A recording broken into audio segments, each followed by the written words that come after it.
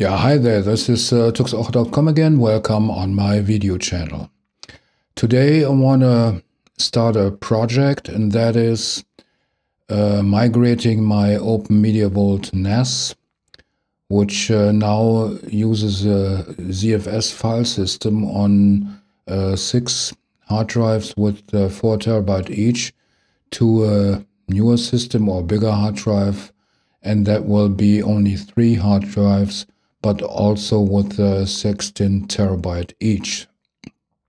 So usually I will start that on a virtual machine to try out the options I have, and that is what I want to do here. And in the same way, on the same time, I can show you how easy it is to install ZFS system on an Openmediavault NAS server.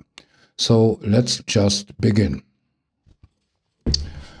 Okay, I'm here on my Proxmox environment, but nevertheless, if you do it on a VirtualBox or on a VMware enterprise workstation, it's up to you, but I prefer the Proxmox way, but there's no any preferences doing this besides the fact in doing this or trying that out in a virtual environment. So what we do is create a virtual machine, give it an ID, and of course a name. Go to next. And here what I prepared already is that I loaded up the ISO image for Openmediavault up to the Proxmox server. Makes things a little bit faster and easier. Okay, next one. That we can leave the default settings. 32 gigabyte of disk size for just a plain Openmediavault should be enough. So we go to next. Here in the cores we go up to 6. We want to give it a little bit more power, but that should be enough for a NAS system. Memory, I'll give it 8 gigabyte. And that we can leave on the default settings. Okay, place next, finish, and then the virtual machine will be created. We go to that virtual machine and it's telling me that the guest is not running. Okay, we start now. And then it will boot the Openmediavault ISO, which you normally would place on a USB flash drive and boot it via Ventoy, which I did already an article to. Okay, we stick to English. Now let's stay to United States. American English, okay. Getting the modules and additional components. Then it will try to configure the NIC via DHCP, which works out in my environment, of course. Host name will take OMV-Test. Since I'm here in my Proxmox environment, I do the domain ending LAN. We choose a root password. Of course, it can be pretty simple here because I destroyed the machine after the project. Wait and see it gets the time. I'll stick to Eastern time, okay. Then I will fast forward this for installing the system.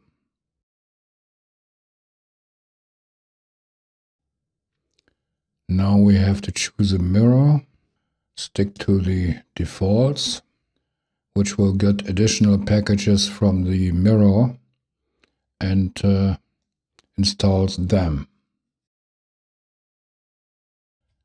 Okay, install the bootloader.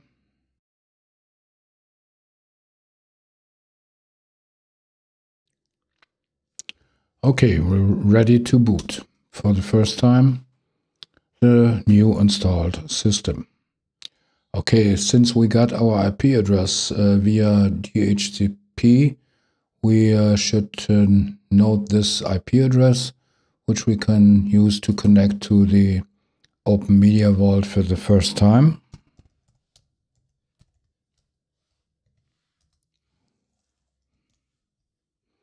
And here when you log in, default is admin and Openmediavault. Okay. Oh, seems like I spelled that wrong. Okay. Like this. Never. Okay, that's the first time booted. And probably here there are a lot of update packages available. So we do an update of those packages first. And since it takes quite a while, I do a fast forward.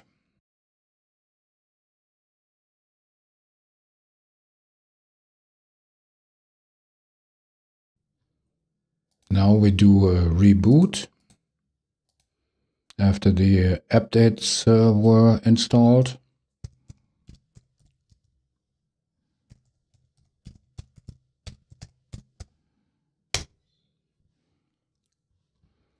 And then we do two things. That is change password.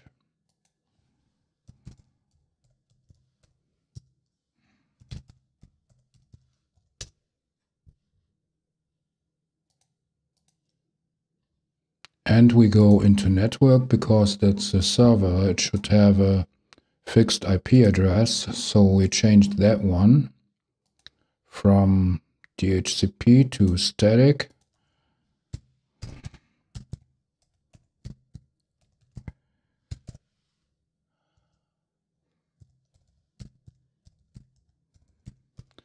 Have to define net mask and the gateway. And last but not least, the DNS server.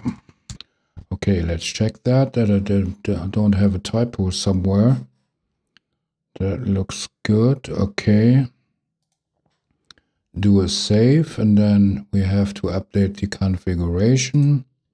Wait a little while, but then the server will not be reachable under this address, of course.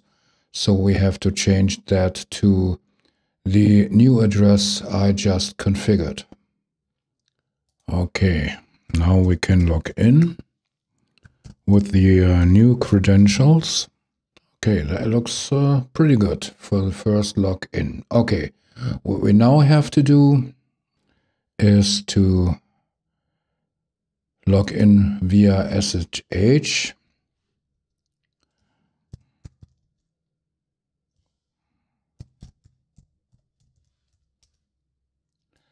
Because now we have to insert a command line like this to install the OMV-Extra functions to this installation. Okay, do that. I think it's on a Mac is Command-Shift-R. And now we have here under System, you see here the OMV-Extras. Doesn't keep the language. Why? Okay, we go into System, got the OMV-Extras and the plugins. Now we go to OMV-Extras, plugins, sorry, and go down to Kernel. Because, okay, it works with the standard kernel, but I made the best experience with installing the Proxmox kernel, so we get this plugin.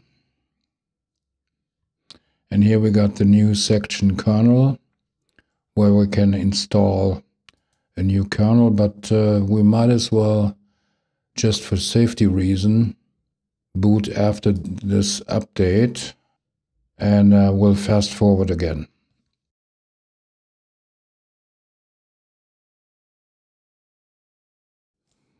Okay, here we are.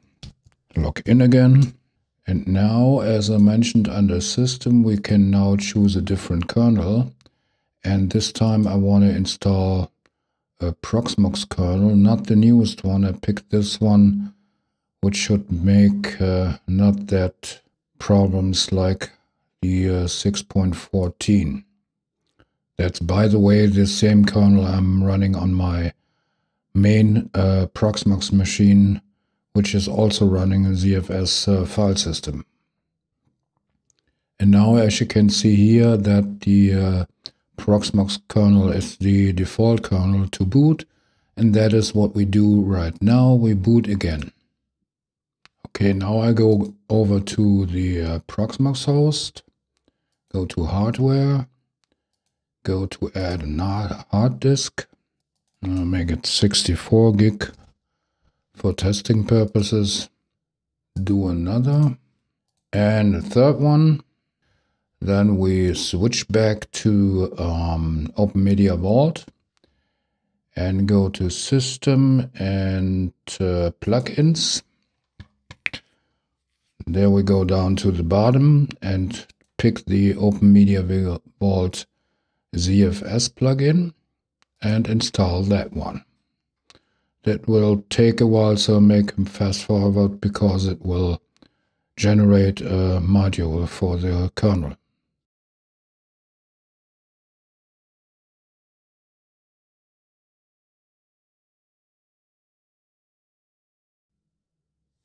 Okay, we got an end of line.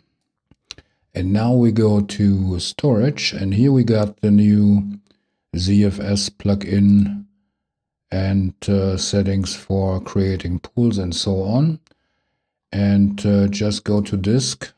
Now he has the 3 disk I generated in Proxmox. So now we can generate a pool, add a pool, just name it as you like. That is now a RAID Z1 pool that is comparable with a RAID 5 system. If you want to have more devices for parity, you have to choose Z2 or even Z3, but then you need, of course, more hard drives. Okay, pick the devices. That is pretty automatic here. The mount point you can leave empty, then it will mount on the root file system with the name pool.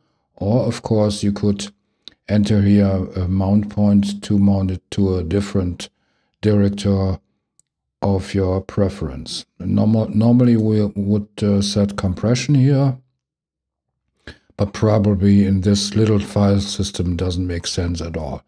We hit save and wait for changing in configuration. And now we have a ZFS pool here with the 123 gigabyte of storage and 1 hard drive for parity. And that is all there is to it. Okay, that was the base for my project, migrating my ZFS pool on my real Openmediavault NAS to larger hard drives. As you could see here, it's pretty easy to try it out in a virtual environment like here Proxmox, so you can play around and you can even make snapshots from the different installation steps I took if you are unsure, so you can repeat them after maybe an error occurred or something like that. I will now define a second pool, fill the first pool with data, or at least part of the original data. In this case, that are my blog photos. And then I will try out the migration from one pool to another via ZFS send and receive. Okay, if you have any questions to this, you might as well place them in the comment or in the comments of the corresponding blog post. And if this video was a little bit helpful to you, might think about placing a like on the video. And it surely would help the channel if you subscribe. But then don't forget to hit the bell so you got a notification every time I upload a new video. Okay, that was my little project, let's say, on installing ZFS file system on an Openmediavault NAS system. And all I have to say is, till the next time, ciao, Tux Oche.